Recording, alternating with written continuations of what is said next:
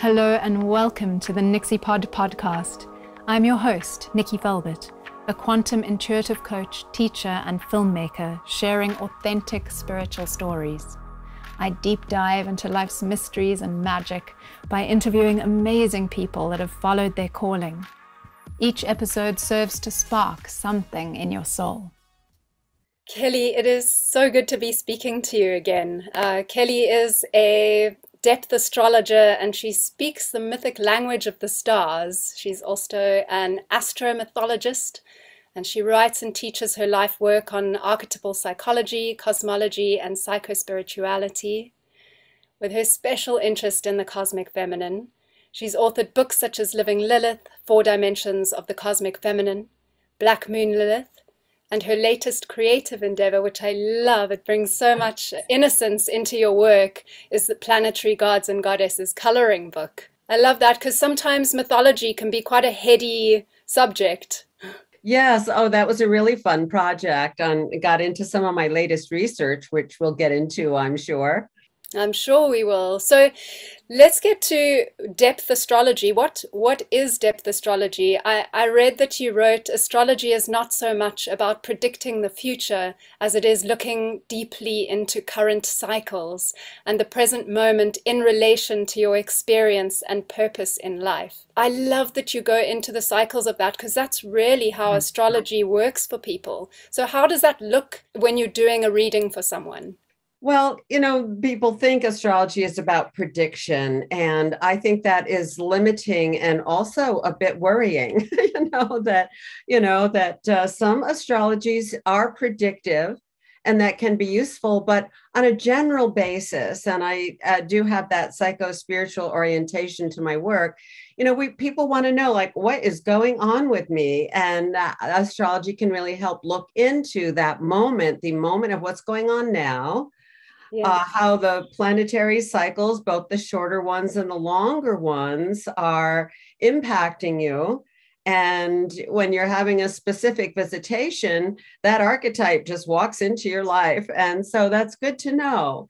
And so it's looking deeper into the moment. And the phrase depth astrology comes from my background in depth psychology, which is a mythic approach and use of mythology as a way of thinking about our lives and the universal myths that really have so much to do with human meaning in the bigger term, and that we are all living our mythology. Yeah, I guess you can see that so clearly in a chart. I mean, the astrologers that I've been to, and when I studied astrology, we didn't bring in those dwarf planets and far out planets that bring in the mythology, a deeper mythology into it, which is so interesting because we really can connect with those to further understand our lives. Yeah, so we have the classical planets, and they're the ones we can see so easily in the sky, and then we discovered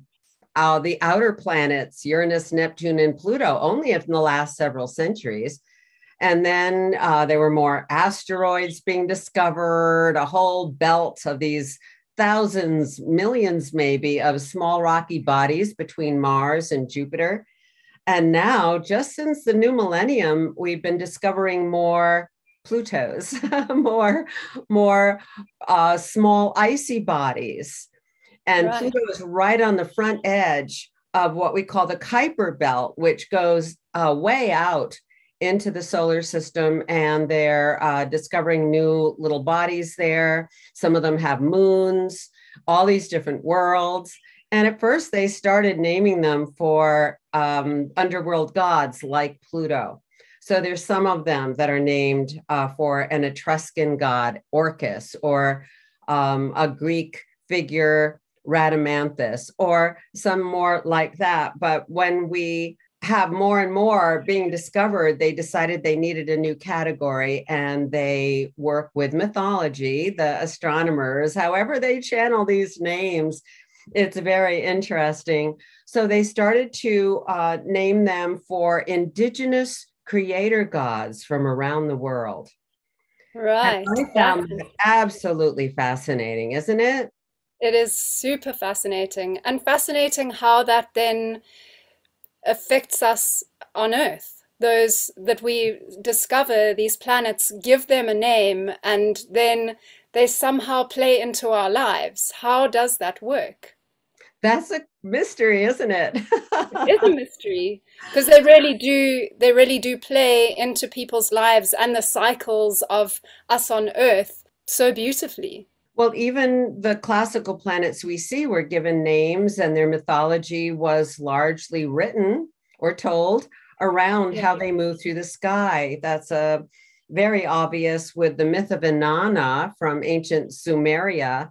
Inanna is Venus. And so it describes, her whole myth describes how Venus moves through the sky and how it disappears at certain points, and how sometimes it's an evening star and sometimes it's a morning star. So we can look at it that way with these new discoveries. And even with the outer planets, Uranus, Neptune, and Pluto, that is now, considered in the Kuiper belt, the mythology gave rise to some thoughts about that, to how our experience reflects these larger universal mythic stories, and again, give more meaning to our lives.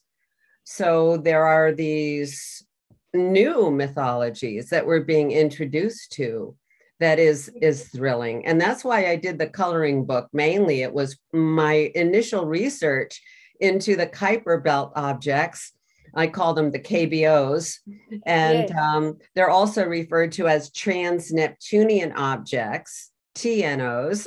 So these KBOs, it has extended our mythic roster well beyond the Greco-Roman. And I think that is very healthy for the global consciousness that we are gaining now, and to introduce us to indigenous cultures who carry such traditional wisdom through the ages. There is so much wisdom in them, and I love what they bring through. It's super interesting. Yes, it really is. Yeah, so I see also one of the other things that I saw that you wrote is about these KBOs, these deep space, mostly dwarf planets. I intuit that these new celestial neighbors operate from a higher dimension, perhaps a quantum level, engaging implications of increasing alignment of science and spirituality. How beautiful. Are these planets coming online as we start to recognize them and see them and give them these mythologies? Yes, another good question, Nikki, because were they there before we saw them? And how long have they been there? Sometimes I think they're spaceships from other, star systems that have come in for our times. But, that's a bit of fantasy or imagination. But, mythic language is a language of the imagination, of imagery that can become meaningful to us. We work with the imagery, in our lives, and the creator god and goddess aspect of these newly named objects evoke even more of a dimension of manifesting of the original creators. Take from some idea, some form, some imagination, some vision, and they pull that into manifestation. They create it. And so this is a different level of consciousness. Even when astronomers discovered the outer planets and astrologers were starting to work with them, considering that we don't see them physically, we need a telescope to see Uranus, Neptune, and Pluto. It represented something about the larger collective consciousness that is unseen, that we work with, on an inner dimension. It's not so obvious like the planets we can see in the sky that have more to do with our personal lives or our social lives, perhaps. But these outer planets are like these other dimensions of consciousness that have to do with generational themes. Uranus takes 84 years to go around the sun, 7 years in each zodiac sign. Neptune's about twice as far as that, 165 years, 14 years in a sign. And Pluto has an unusual orbit. Sometimes it's quite farther away and it comes closer. So it can be in a sign from 12 years to 30 years. Oh, wow. So these planets define generations of people. So Yes. you have your Uranus generation that you're working with in awakening something Right. to do with the sign your Uranus is in, and the same with Neptune and Pluto. So when we get to this new Kuiper belt, that's another dimension of consciousness as well. And Right. because And of those the, take longer cycles. yes, Those yes, well, Pluto is 248 years. And one that was discovered fairly early on, Eris, Eris, the goddess of discord. Her orbit's 500 and something. Right. So we have them, taking quite a while. And then there's one been discovered that's even farther out than the Kuiper belt, called Sedna, who's the goddess who lives at the bottom of the Arctic Sea. And her orbit is about 12,000 years around the sun. So that's very, very far out. Yeah, that is very interesting because it plays in with the precession and things like that the Earth is going through, and the Earth's own cycles as well. Yes. The numbers all interconnect in some way. Well, that's a good point too, to mention the Earth, because the Earth is one of these planets going around the sun. So this is our family. This is our solar system family that's been expanding out now to these farther reaches of consciousness. So what it does reflect is, these discoveries reflect that we are in the process of moving into a new dimension of consciousness, and that this is now accessible to us. And that we have these pinpoints, we can kind of find, which particular storyline is the one that we can work with the most closely in our lives, depending on where it is in our charts, and then follow them, track them around, in terms of the current planetary cycles. Right. So how would that look if you're looking at it in someone's chart? How would someone work with some of these deep space planets or objects, and how would it look in someone's chart? It sure has a lot more mythic storylines to follow. There's so many more things you can put in a chart. Astrologers are using asteroids, and there's so many of those. And now we have the KBOs, and some people say, I just can't deal with it. It's too much. But I'm just finding it so thrilling, so compelling, partly because of the, indigenous stories, and that it's global. So the thing is, they are indigenous creator gods and goddesses. And I think we need to be very respectful of what that mythology is, and not be too quick to make interpretations of them based on our mindset. I think we need to let these creator gods and goddesses talk to us. Yes. And so I've been very slow and careful, as much as I can remember to be, when I'm looking at these in people's charts. So for instance, Nikki, I know that you are a Virgo. Yes. You have your sun at the very end of Virgo, and just across the line into Libra, you have the Kuiper belt object named Haumea. I love Haumea. Haumea is the Hawaiian goddess of childbirth. And it's not just childbirth, but she gives birth to everything. She is the creatress. So she gives birth to all the plants and animals and everything, including humans. And Haumea, as an astronomical object, is shaped like an egg.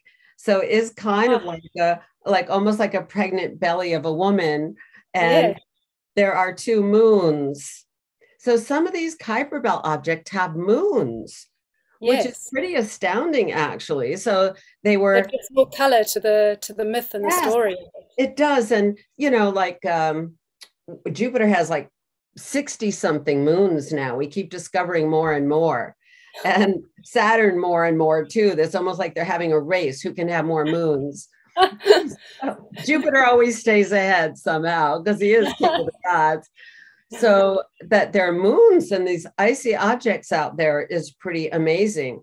And even to take the example of Pluto, Pluto's first moon discovered, Charon, is half the size of Pluto.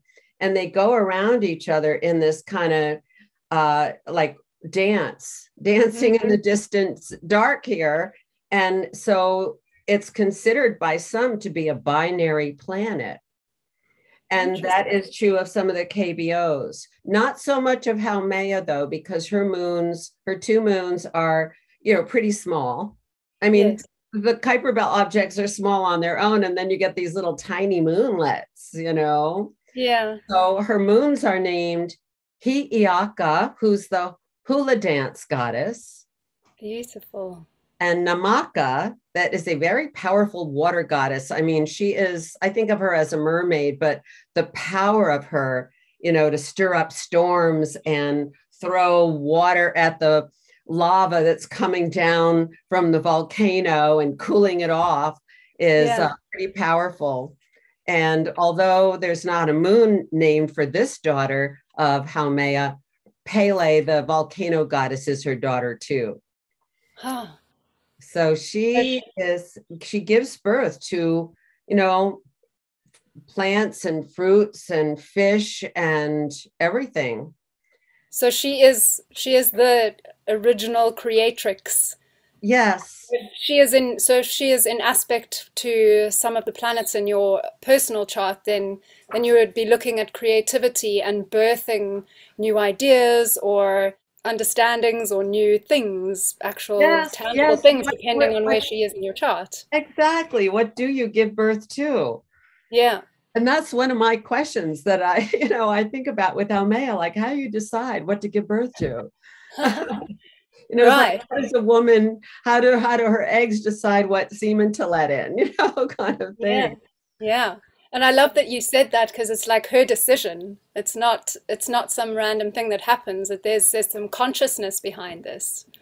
Well, I think to some extent that is absolutely true. Is it that she wants to make something beautiful in the world? Does she want to bring more food for people to eat? Or is it just this, this huge surge of creative energy that's just welling up from deep inside her? Or all three, Yeah, but I think that plays out all three at different times, and I try to be as conscious as possible around it. There you go. See, you're teaching us about Haumea and how you live it, because it's so close to your sun sign.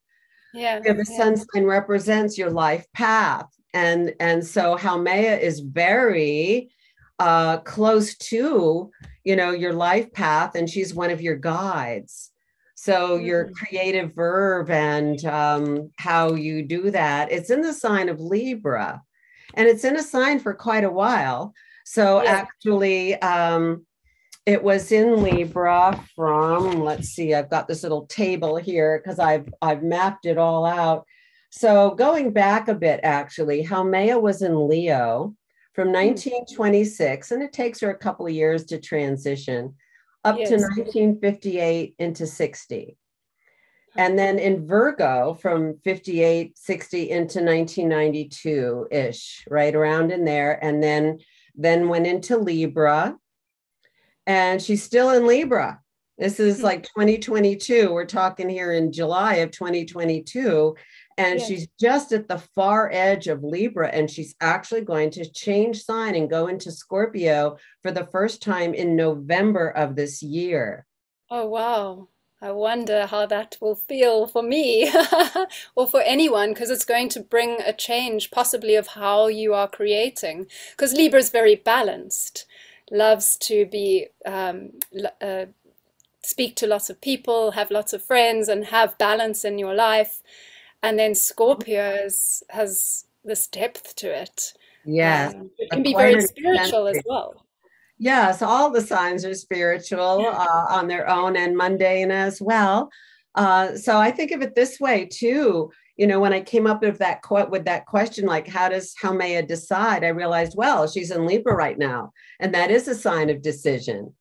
And it's like weighing things, right? Balancing out, you know, and it's also a sign of relationship, as you were suggesting.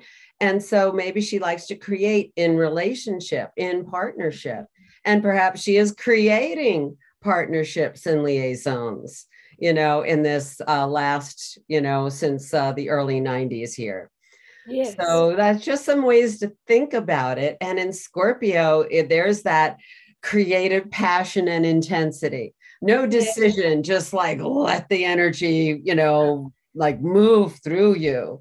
Yeah, I think of it as a very erotic sign, Eros being the god who came out of chaos with the earth, you know, in that desire to be.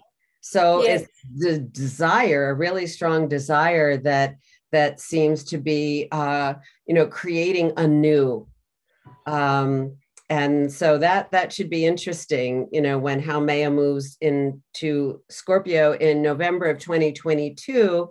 And then it goes back a bit, and then it goes back into Scorpio, I think by the summer of 2023.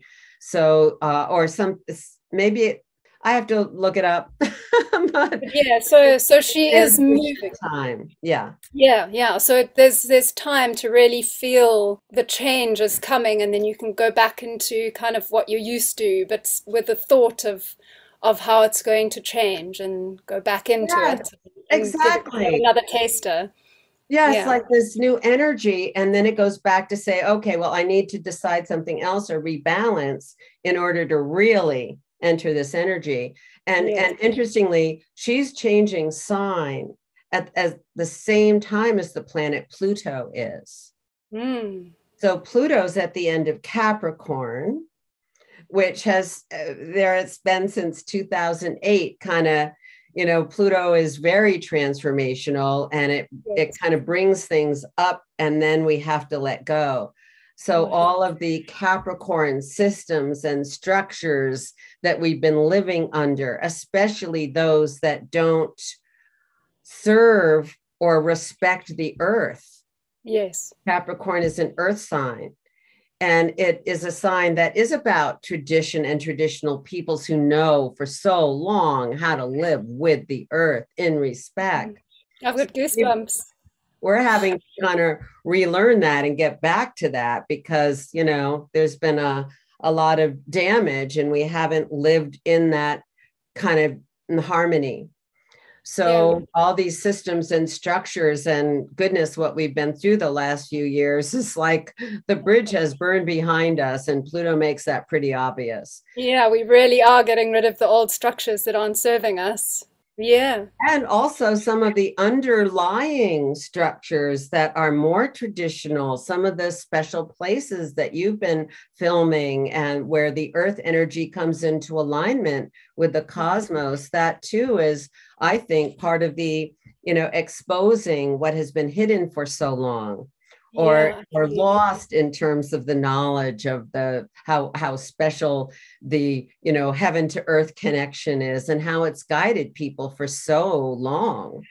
Yeah. And also as our consciousness is coming into a new consciousness, as we were speaking with Haumea and some of the other planets, and how we're able to see these things that have been sometimes hidden in plain sight.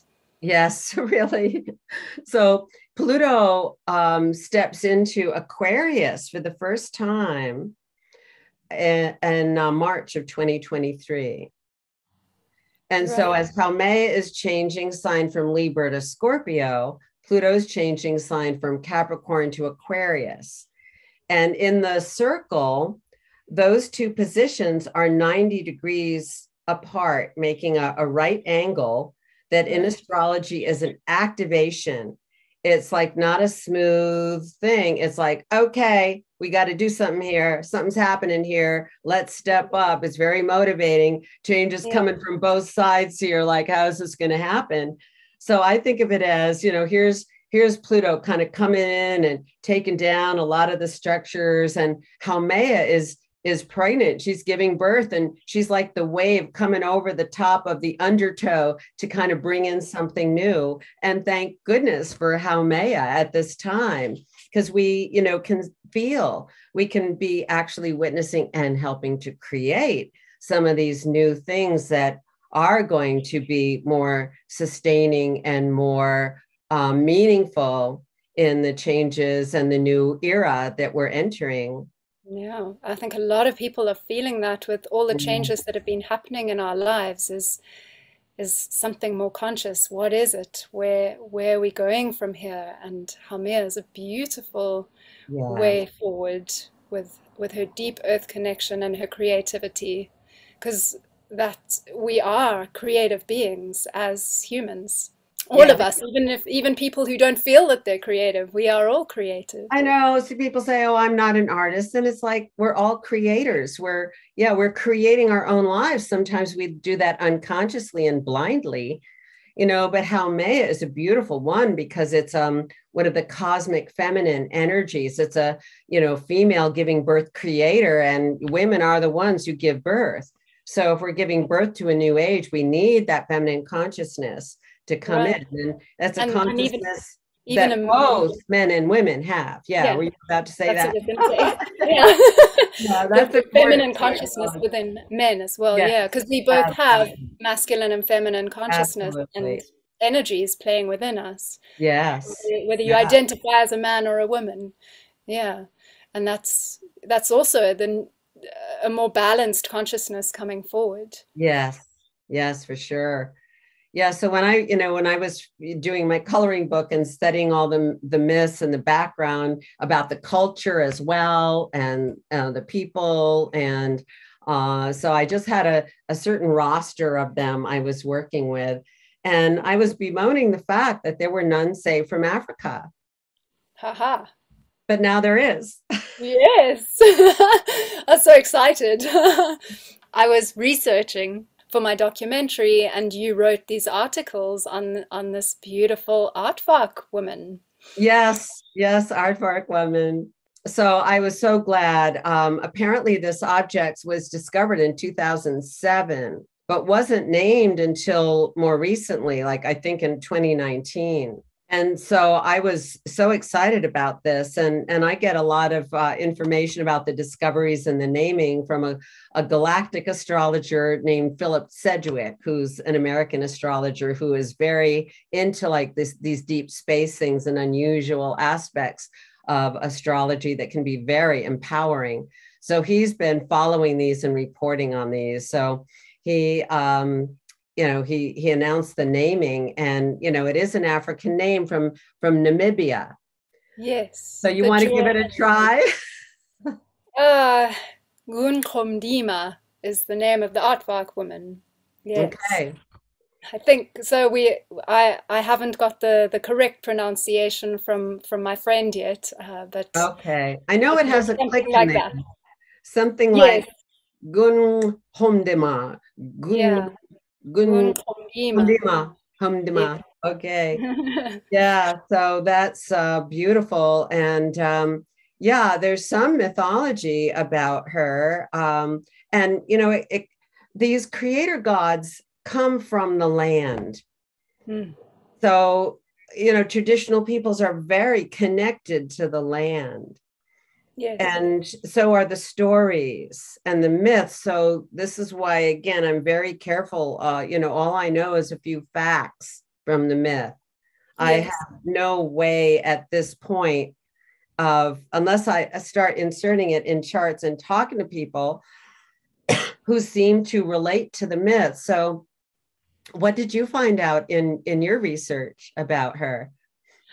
I didn't find out too much more than what I've read from what you have written. What I was really interested in is that she is sometimes, so an aardvark is a bit like an anteater. It comes from a different kind of genus, but looks like an anteater, and it has this long snout that so with these Bushmen understanding, sometimes the snake and the elephant that she also is seen as are interchangeable.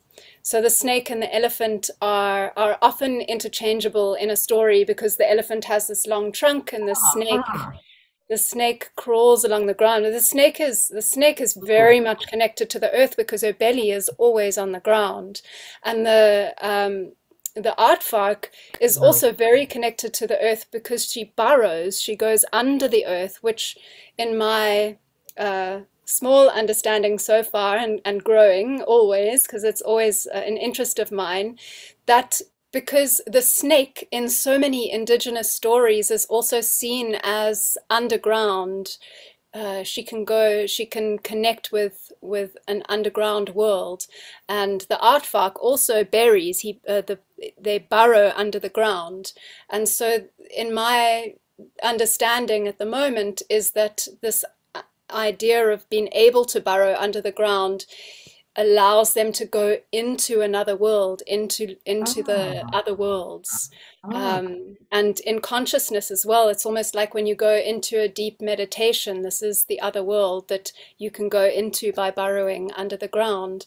So that she is connected as well with snake and with elephant that is so wise, just gives her so much depth. Yeah, elephants are so earthy in themselves. Yeah. Yes, and their stomachs that rumble to communicate. Again, the tummy. Yeah. Oh, beautiful. Oh, elephants are just amazing.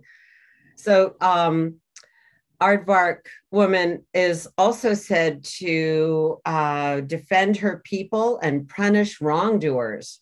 Actually, there are quite several of these KBOs that have that kind of theme, because it's when people go against the cosmic order and universal law, and she uses spiny things from a particular bush, uses a rain cloud of hail, and she uses the magical oryx horn as kind of a magic wand. That comes up to my imagination. Maybe that's not fair, but I love it. It's almost like that unicorn horn that's magical. Yeah, because it is a single oryx or gemsbok, as we would call it in South Africa, horn.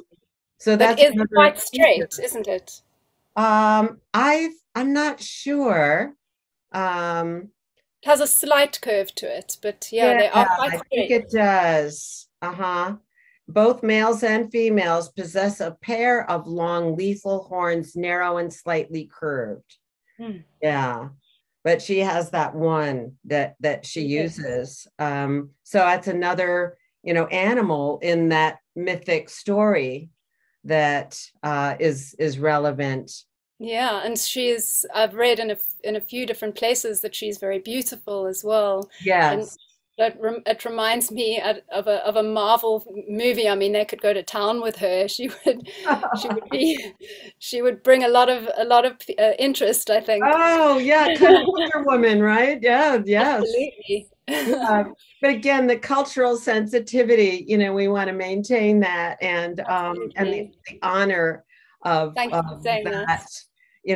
Of how that story came out of the ground itself. I love that visual. It really did, because these cultures do live so close to Mother Nature, to the earth, and they have this. In all these indigenous cultures, you look at them and you see how reverent they are to the earth. I mean, you talk about carbon footprint in our modern understanding, and their carbon footprint in all these indigenous cultures are not just minimal, but really in reverence and in accordance with Mother Earth. It's almost like they are one being, the mother and the being together, creating together. Yes, and they honor that back. They thank the creator, and one of my favorites is Salacia, or I say Salacia, but some people would say Salacia or Salacia.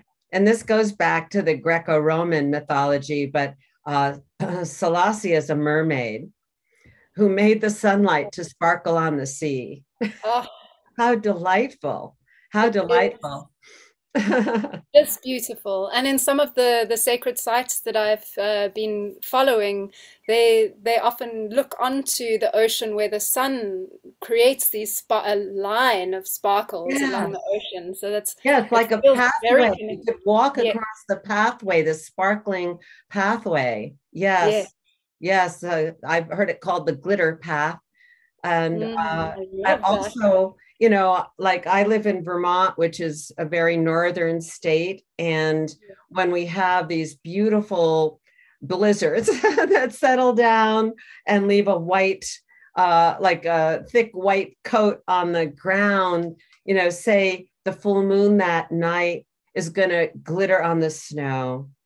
Mm, Or it could be sometimes we see glitters in the sky, or we cool. can think about, and I think this is such an important thing for people to know, that we are getting these huge waves of plasma, these photon waves. Photons are the little tiny subatomic particles that are light.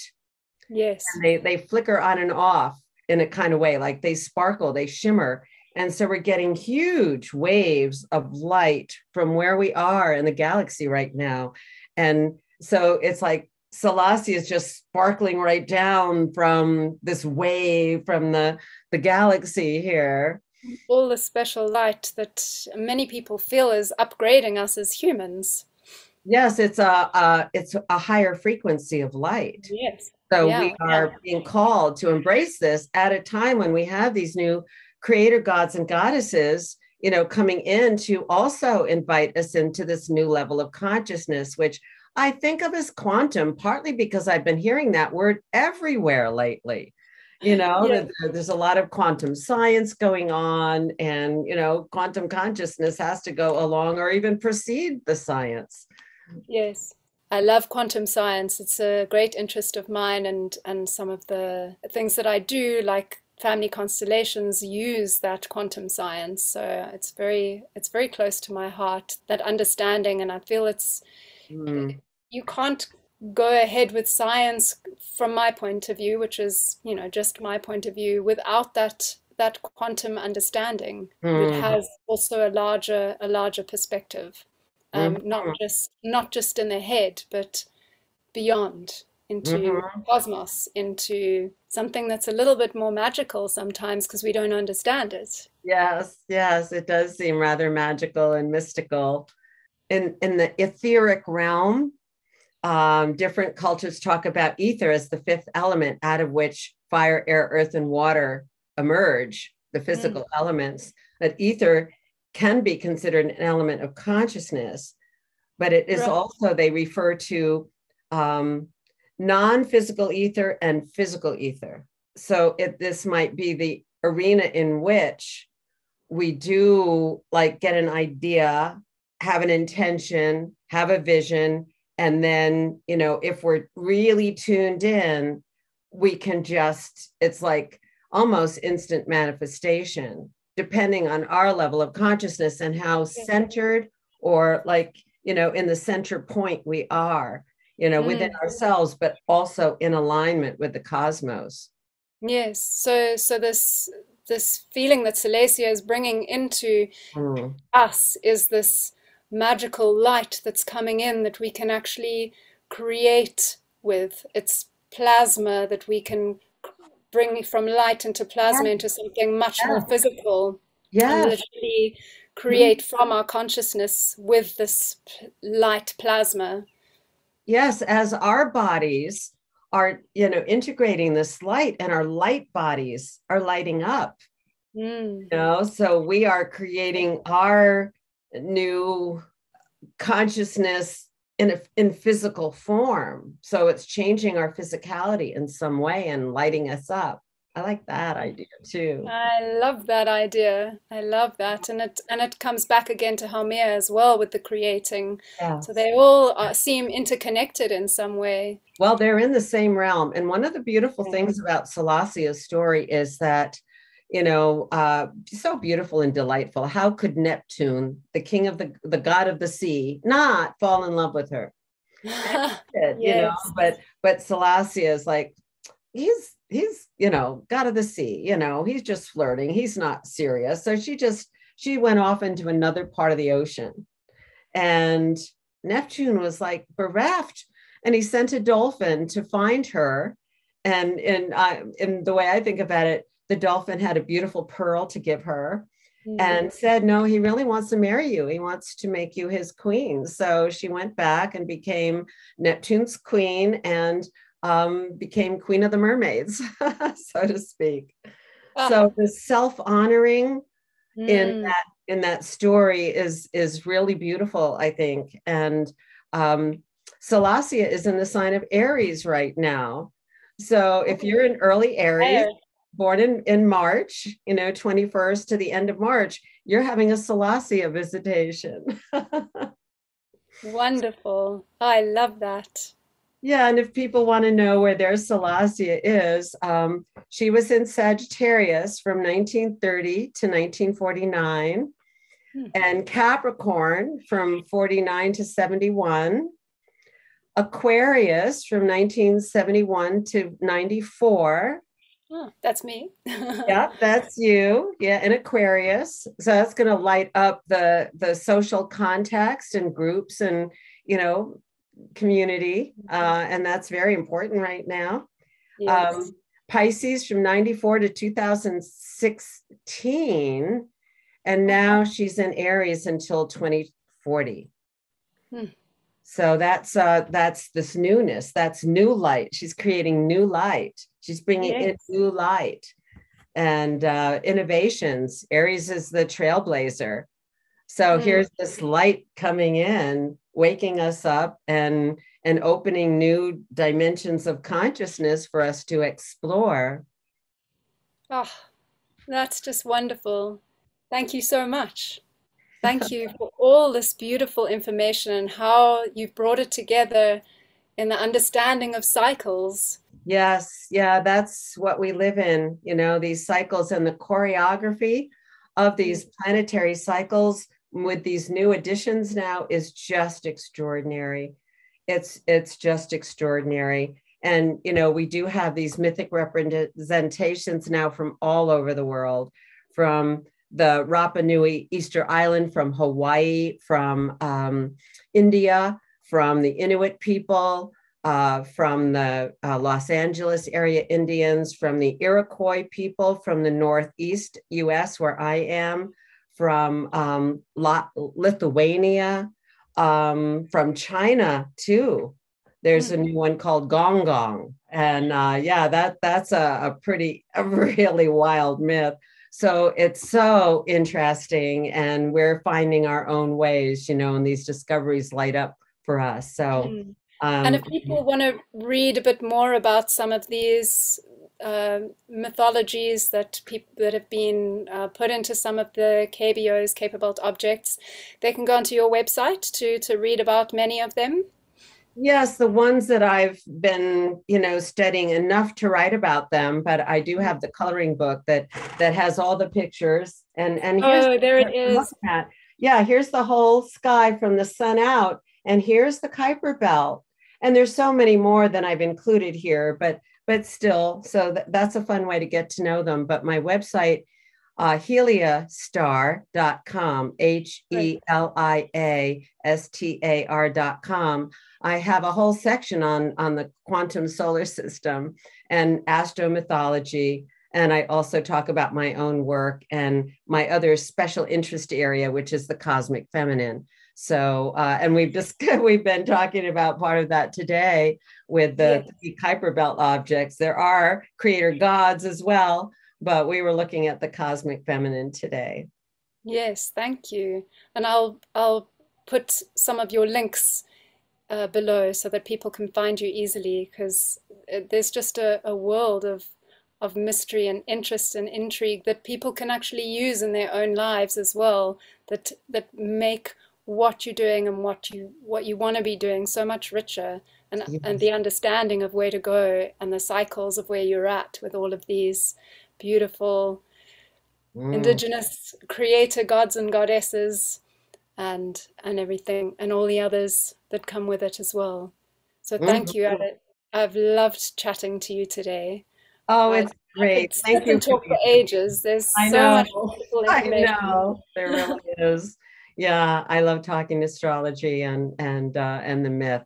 You know, it's a language of myth, and it's a language of the stars, and it's a language of the soul.